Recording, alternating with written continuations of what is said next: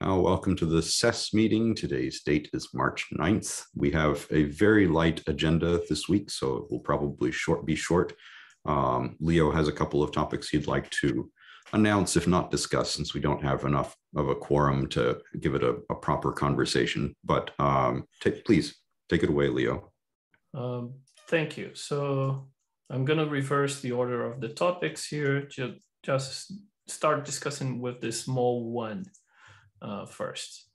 And this small one is an issue that was raised this week by Jackworks, and I think it's a reasonable request to consider, at least a part of their request. This request is about restricting the second parameter of import value. Did we? Oh no, people are still here. So I'm just kind of messing up the windows. Restricting the second parameter of import value to be string only. To only accept string values. Are you sharing a slides or something? Because I don't see anything. No, I just wrote some quick notes in the agenda. It's fine. It just sounded like the way you were talking. Never mind. Carry on. Oh, okay. Sorry about this confusion. So I don't have anything like as a presentation. It's more like, I think it's a quick topic. The example in the agenda might be good enough for what I'm telling and the reasons. So import value today, those have two parameters. The first parameter to be the specifier, and the second parameter to be a name that will be parsed as a string, saying what name do you want from the resolved module namespace object. And import value will return a promise that resolves into that name's value. So the first step for this work, for what Jackworks proposed, is to have a restriction. That was actually a suggestion by Matthew Hoffman. Sorry, I just remember here, and given the names of who actually did that. That suggestion, I like that a lot, because if we restrict the second parameter of import value to be a string only, that avoids people trying to use import value without a second argument to have a parsed, undefined parsed to a string, and try to capture like undefined name from the module namespace object, a string undefined name from that. That is good enough. And that also opens a path to later, as a follow-up to this proposal, but I don't intend to expand this proposal more than just this restriction. We can have as a follow-up, like considering import value to receive iterable values that are not exactly a string, such as an array that gives, let's say, multiple names to be resolved. So when the promise is resolved, it returns an array of the values from the given names. So my intention is to bring to TC39 normative change to the current stage 3 that only means a restriction. The import value, the second parameter, must be a string. If type of the second parameter is not string, it throws a type error. I'm gonna write this down in the agenda just to make it clear.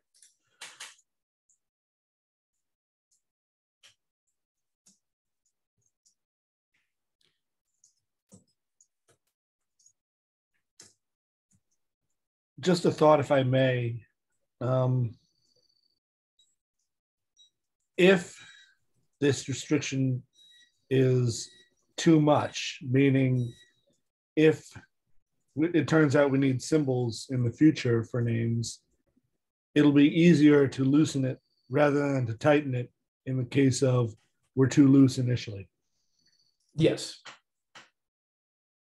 like, and symbols are currently not, and I don't ever see them being allowed as import exports because they are, you can already add them to a module namespace object as userland, which is weird, but that's what it is.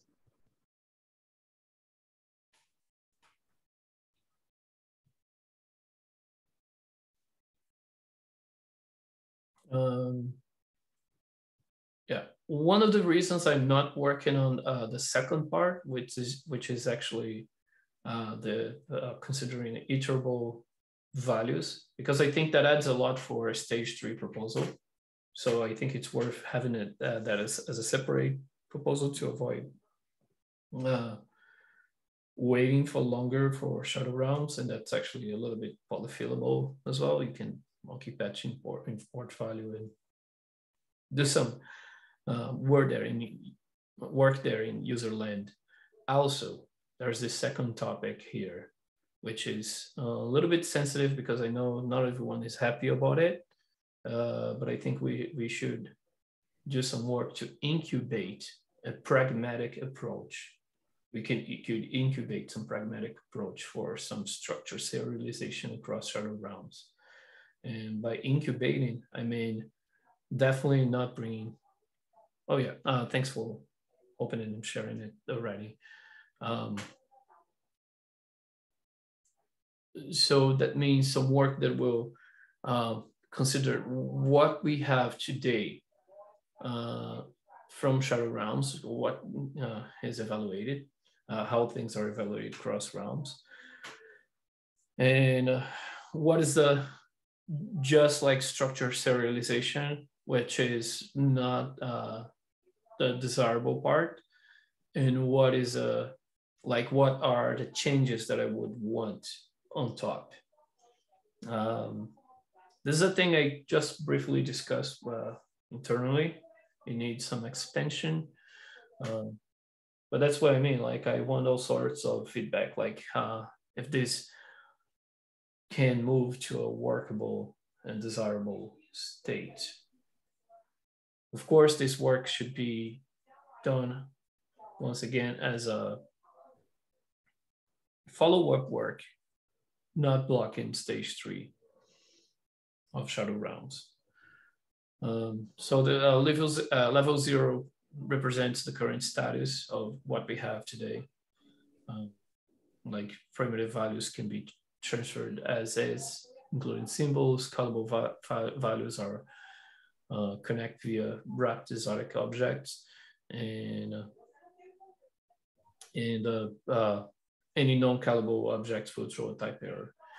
If you go through the levels, there's one thing that we want and we discussed in the past, and I know we still have contentions on that, but that's like, I think this is better seen as a whole package.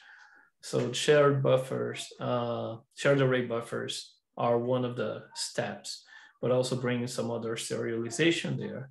I think, which is represented by level 1B. Thank you, Chris.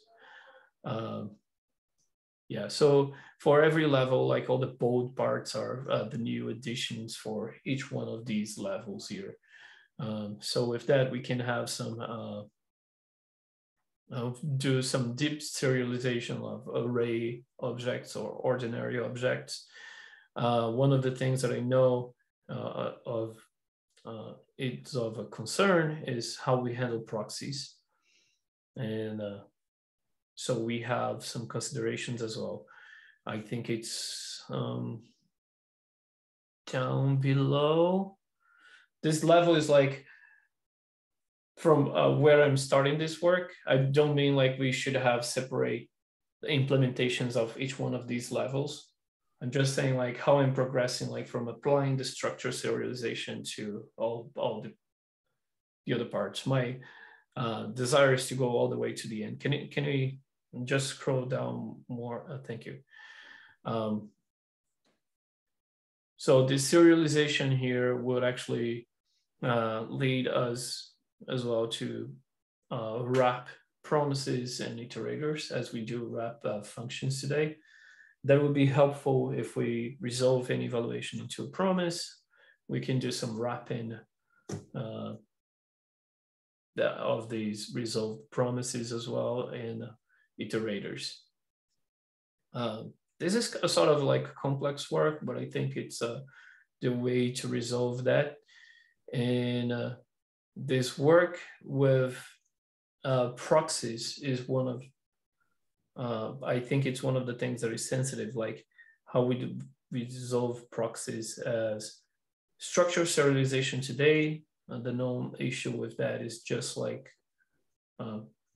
ignore proxies, and I don't think that's that should be the approach. We can actually just capture the value, but I think, in my opinion, proxy should be just resulted in a serialized static value that would have no communication, or we could do a wrapping of the proxy too. Wrapping being much more complex. Go ahead, Matthew, please. I think the issue with proxy is that if there's a proxy in front of something else that is recognized with internal states, such as a date or something like that, it needs to work the same as if you had actually sent the date. And the only way I believe this can work is somehow the proxy creator is able to say, like, this is how you should be serializing this object. This is how you should be serializing it. And that's a mechanism that structured cloning does not offer. And that's a mechanism that implicit cloning in general doesn't provide. Yeah. I think that one thing that's fair to say is that the scope of your ambition with this is high, but less than ours. Like what Agoric wants to build, or what we've already built, provides a communication channel that goes all the way up to level. It creates a means for inter-realm communication that's at least level 2, but then goes on to also do eventual send. So matches the scope of the ambition up to level 2, and then does eventual send, and varies in detail. And I can't speak to that myself, but what I can say is that in the long term, we need to have something like this. We agree that we need to be able to communicate with this level of fidelity between realms. In my opinion, what is shared between realms is highly dependent on the application, and whether you want to serialize just data, like object is just a record that you serialize, or whether you reify something on the other side that's a proxy that can do live communication to the original object is another approach. May I propose that as a litmus test for whatever designs we come up with here, we would want it to mostly be the same as inter-process communication, right? So that you could largely do the same thing between two agents that you can do between a shadow realm and its among shadow realms, or between a shadow realm and the incubator realm. Is that fair? So I guess there's one question we need to solve. IPC and eventual send and all those things are asynchronous, over asynchronous communication channels. The interaction between shadow realms is actually synchronous, and it is a valid question whether whatever cloning mechanism and serialization that happens should work the same for both. And it's actually a valid question for the web platform too. Currently, web platform only has full serialization because it is an asynchronous communication channel. Just to bring some of the signals here, our initial goal was, as you may have heard, was to create a channel for shared array buffers, because that's not a possibility today, and we cannot take advantage of shared array buffer across realms. When I mentioned that, I got the signals from implementers where they could do shared array buffers if we had structure serialization. But I'm well aware that structure serialization as is not desirable either by other stakeholders, like people in this group. And when they say that, do they mean that in the sense of trading horses or physical limitation? More like trading horses. Like, it's not desirable for them to just create a channel for shared array buffers only. And if we want to create a channel, they rather, they would be very positive. That's one of the signal, like they would be very positive to accept structure serialization that has shared array buffers bundled together. But structure serialization as is, it's also not interesting. And so the idea here is like, this document is to become sort of like expanded structure serialization, like, or enhanced structure serialization is like a structure serialization that does the things that it is already doing as is today for many of the values, but many of the things that it errors today, that is, we're gonna fill these gaps, like what we do for proxies, what we do for promises, what we do for iterators. Wait, I think you can probably decouple. I'm wondering if it would be worth decoupling the promise and iterator stuff from this. I somehow always consider them like somewhat orthogonal, and I believe you can actually just do the promise and iterator handling through a very thin membrane type approach on top of the callable boundary. I think promises and iterators are a very requested feature, and that's why I also have it in a different level in that document. Yeah. But putting it at a level like 2 behind the rest, like I'm saying, you might want to approach it entirely orthogonally. Like, is there a way to solve those things without serialization? It can be. One of the things that I can tell, it's unfortunately, it's not like as a high impact feature for me. So I will not be able to champion that part. As like for many things that I'm like, I have, since I joined the product, I started as a product manager, I have so many things on my plate right now. And I'm having to say no to so many things that are like, I'd love to, but it's unfortunately not on my priority list. Like array buffers are one of the things that that will create more impact for me.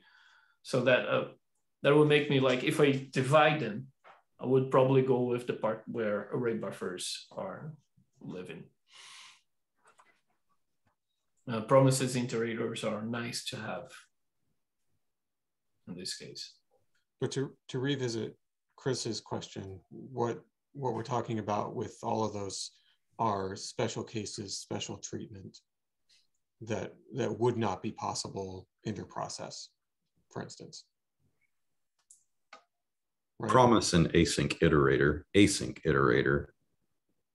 At that level, I can imagine a possibility of having the same behavior between realms, regardless of whether they're in the same process.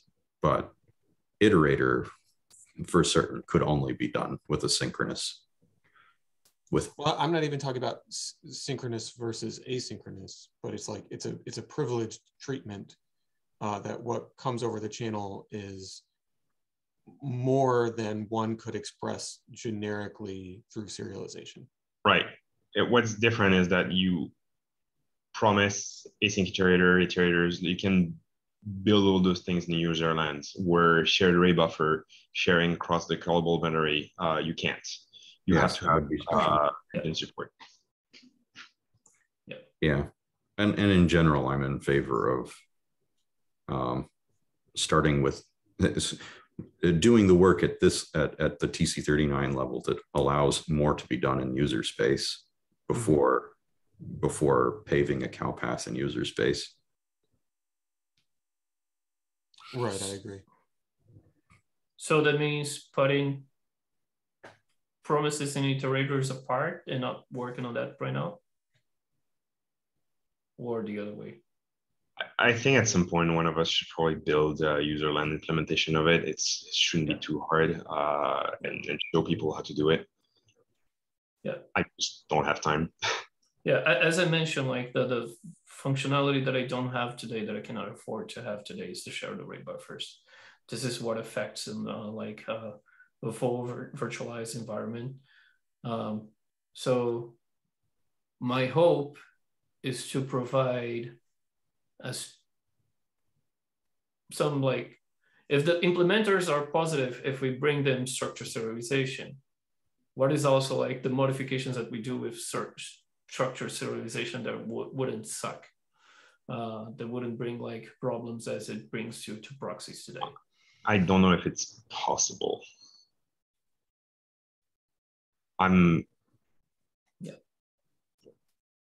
Yeah, that's the challenge, and that's why Right. That's all privilege.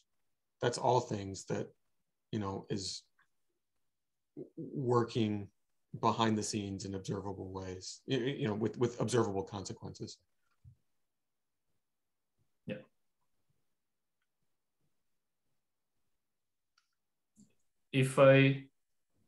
And it's still to my understanding that like structure serialization as is today for some of these things are not, still remain undesirable. Right? Like without any special treatment of these values. Yeah. Okay. Yeah. Yeah. That gives me some sense of like the size of this work.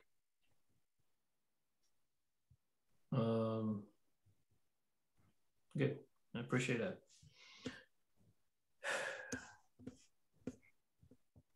All right. That sounds like a wrap to me. Yes. Is there anything anybody else wishes to discuss on the agenda? All right. All right. I'm going to stop the recording. Thank you for coming, everyone.